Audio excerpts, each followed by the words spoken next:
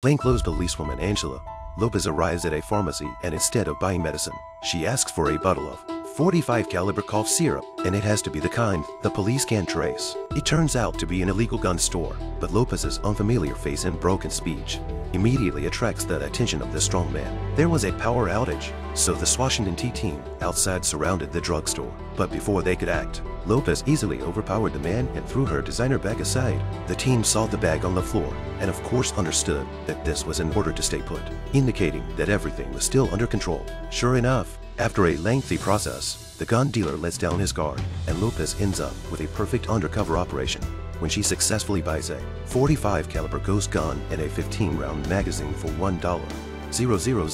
But the real fun was just beginning, because the police were planning to use this accomplice to hook the drug dealer boss behind him. When the man hears that selling weapons carries a 15-year sentence, he immediately